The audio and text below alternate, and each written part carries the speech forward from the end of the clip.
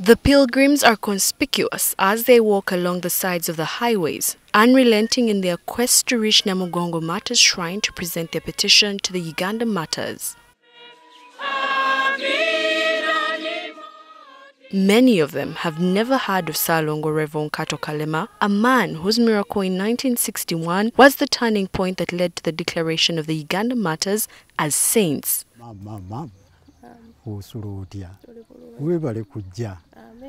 We found the 65-year-old farmer at his home in Kakuto, LC1 village, Kakuto sub-county in Chotara district. On February the 3rd, 1959, Kalema was born a cripple. Those who saw him say it seemed like he had no bones in his legs. His feet were carved inwards. Such was the delivery that his mother died in labor. The lower part of my body was dead, almost useless. Immediately after my birth, my father died mysteriously. His aged grandmother, Kalala Chofuna Najemba, took care of the orphan child. All her children were dead and she only had 2 children left.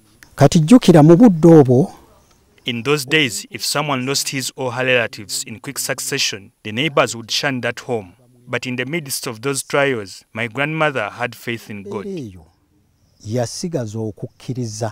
In 1906, the cause for the beatification of the Uganda Martyrs was opened by the Roman Catholic Church. However, the requirement was that the dead martyrs should perform at least 2 miracles before they could be declared saints.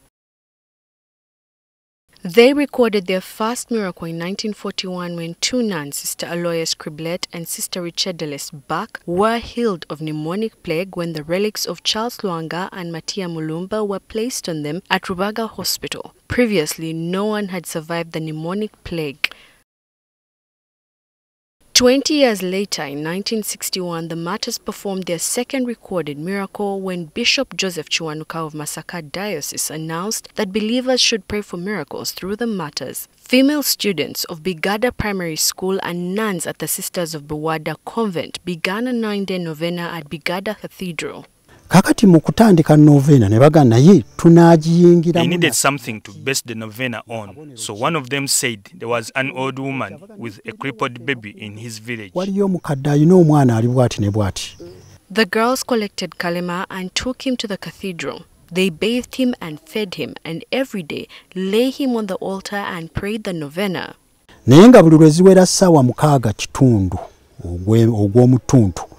Every day at mid:30, they would take me off the altar, back to the convent to feed and clean me. 3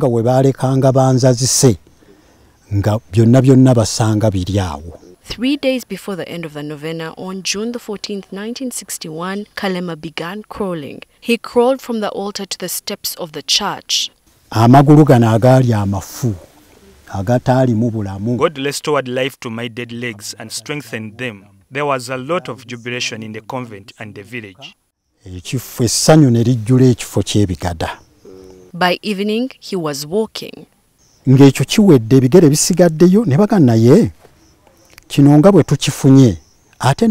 novena had 3 more days, so they decided to continue with the prayers. However, Saint Matia Mulumba appeared to one of the nuns in a dream and asked her if they had not understood the miracle of my legs. He said the martyrs would perform the miracle of strengthening my feet.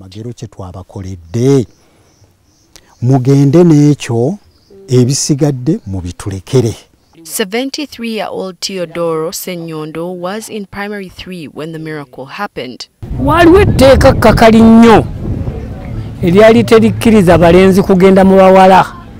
The rule was that boys could not interact with girls. But some boys who had sisters in that school told us there was a crippled child who was being laid on the altar and prayed over every day at midday.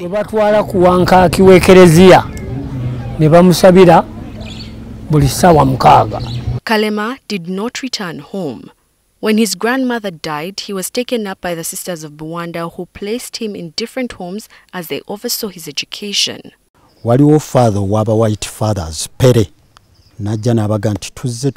white father called Pierre came and said he had been following my story. He requested to take me to Mulago Hospital, and the nuns agreed. ne bakkiriza father nankwata nantwala e Mulago Kampala. Kakati enkindo zizino ez'okulongoosebwa kwange.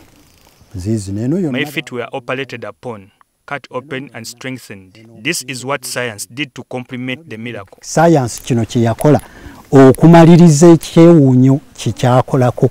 The miracle was verified by the Vatican and in a book titled So Abundant a Harvest. On October the 18th, 1964, the martyrs were proclaimed saints by Pope Paul VI at St. Peter's Basilica in Rome, Italy.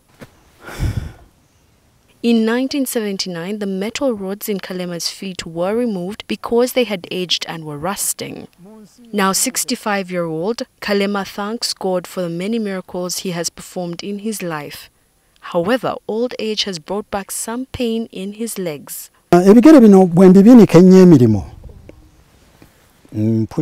I walk long distances or do manual work, I feel pain. In March, I went to Masaka Hospital because whenever I would walk, I would feel like my feet are on fire. I was given medicine and now I'm fine. Kalema studied at Inkonyi Boys Primary School, St. Joseph's Technical School Chiterede, Masaka Senior Secondary School.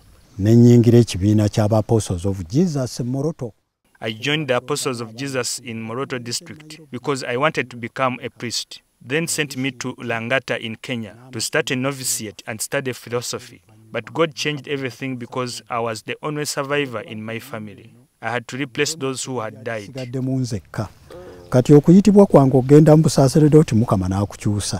Kalema taught English and Christian religious education at St. Yohana Maria Musei in Bigada for 5 years before he retired into farming on the 10-acre piece of land his father left him.